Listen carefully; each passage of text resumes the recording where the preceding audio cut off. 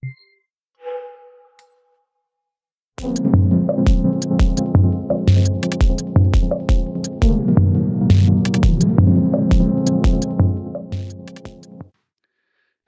and welcome to the MOOC Tailored Material and Enzymes for Industrial Processes. My name is Robert Kurist, and in the second unit of the basic module, I would like to talk about the choice of the production host. In the last video, I discussed what is an enzyme and also what does a successful enzyme need to be applied in a process, what are the important properties.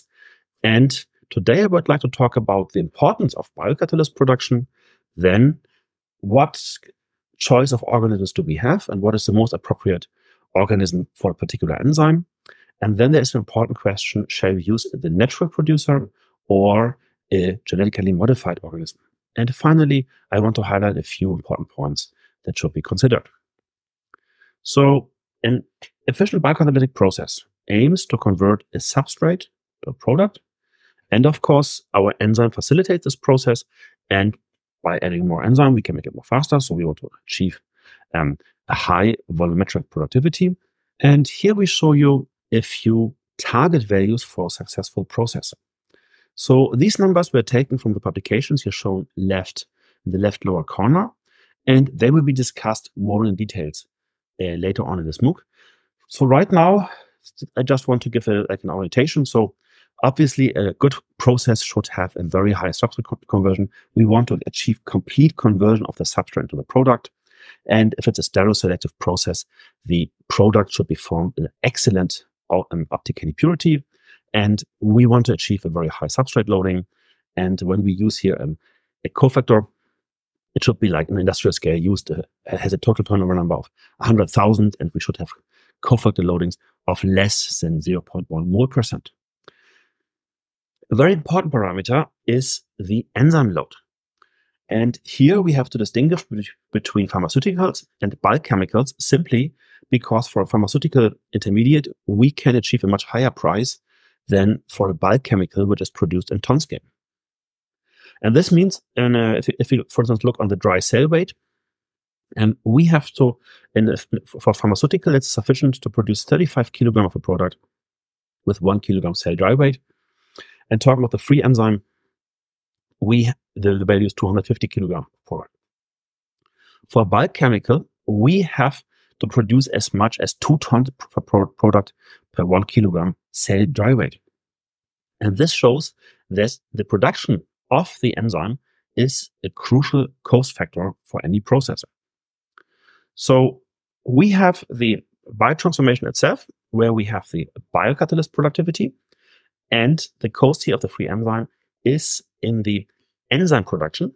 And here also we have an enzyme yield, which means we have the gram of enzyme per liter cultivation volume and also the gram enzyme per gram biomass. So typically with a microorganism, we can achieve cell dry weights, cell densities of from a few gram per liter up to perhaps 100 or 120 gram per liter. And then it's also important how much enzyme is contained in this biomass. And this brings us to the choice of the production host. Bacteria are frequently used both for research and production. They are easy to manipulate, they grow fast, and the cultivation is simple and efficient.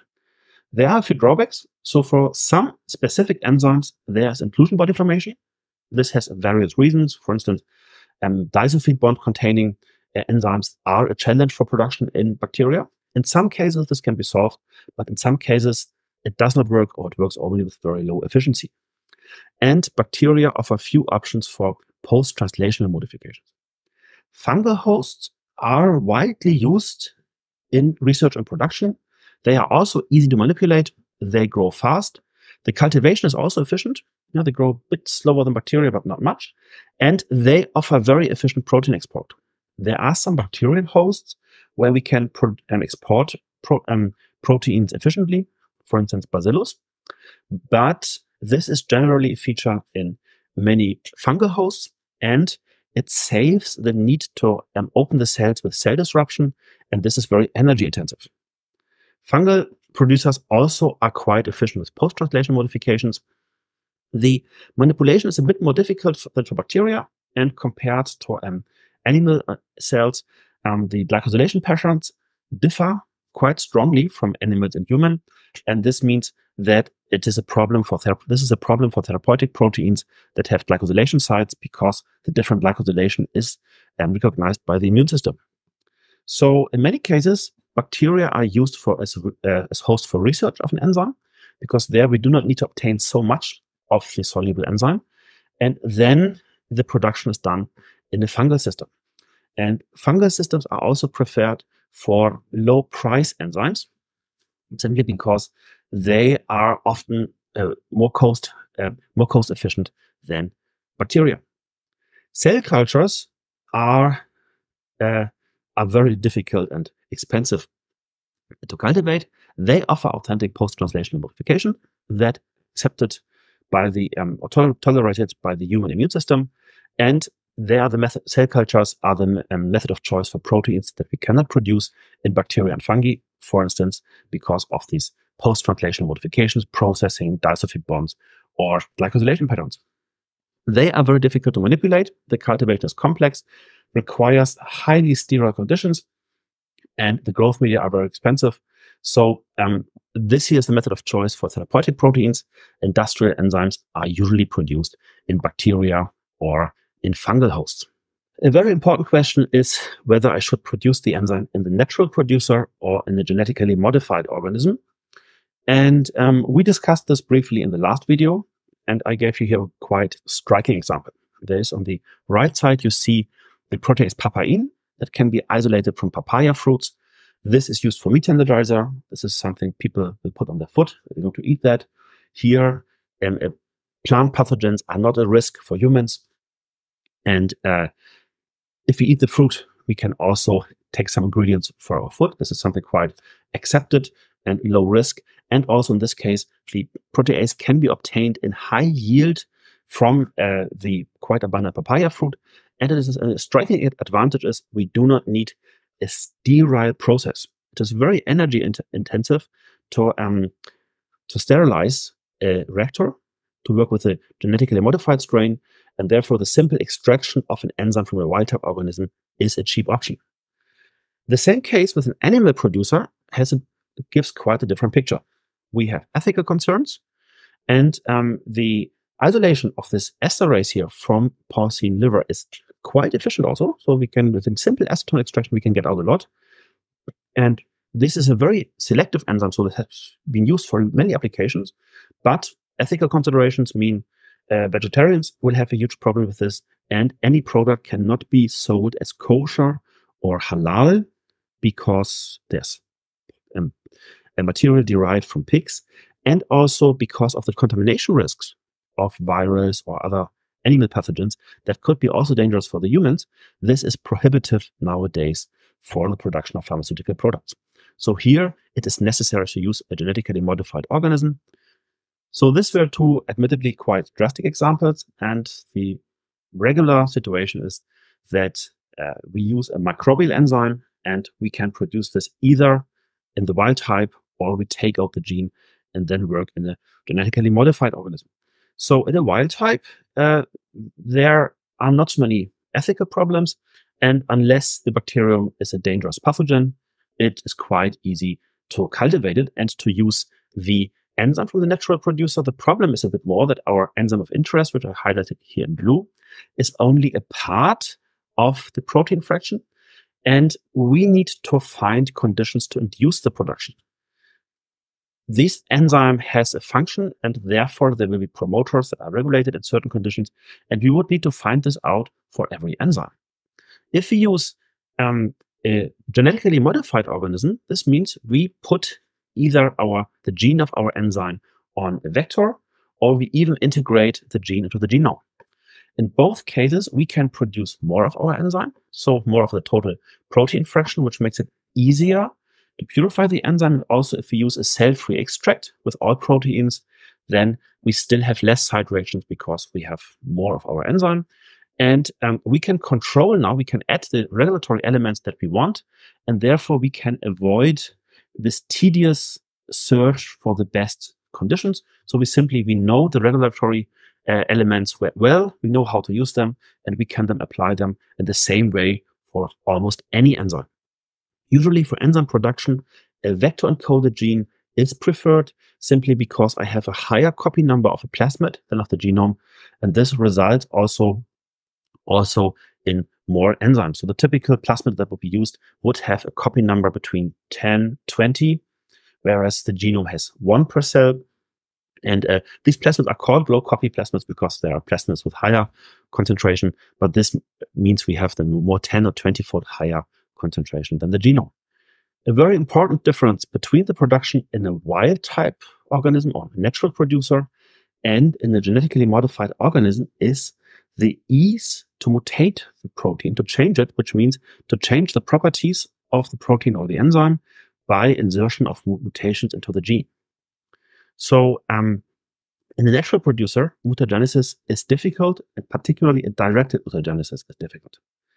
In the case of a genetically modified organism, I can isolate the gene, which means bring it out of the cell, for instance, by chemical synthesis of the gene or by an amplification by polymerase chain reaction. And then I can introduce a mutation in vitro and then put it back into the cell and then obtain in the cell a modified protein. So this is very, very hard to achieve in the wild type organism. So right now for enzyme engineering, almost exclusively genetically modified organisms are used. So it should not be forgotten, however, that the use of GMO has regulatory consequences. So for some applications, it can be a problem if we produce the enzyme in a genetically modified organism. For instance, if the product has to get a label like a kind of natural or an organic product, then this can be an issue, and this will be a reason to work with a wild type organism. For the majority of enzymes that are produced nowadays, however, a genetically modified organism is used. In order to achieve a successful process, a few important points should be considered. The choice of the production organism is very important. Is it a bacterium, a yeast, or an animal cell? Then the ease of manipulation, availability of tools, the growth rate, what possible cell density can I achieve, what is the growth medium I can use, do I have to use a defined medium or expensive medium, or can I just use an inexpensive medium, and is post-translational modification of the enzyme necessary? And in the question of the natural producer or GMO, the application of the enzyme is very important. Then the ease to produce it in a microorganism. In the example of the protease papain, it will be quite difficult to produce it in a microorganism because once secreted to the medium, the protease would digest itself. So this is also another reason why it is cheaper to use the natural producer. Then contamination risks have to be considered. Ethical and regulatory considerations are very important. And this also affects, as I said, GMOs. So for some applications, we cannot use GMOs in Europe. And a big question is, do I want to engineer the enzyme? And if I want to engineer the enzyme, then a GMO is usually the organism of choice.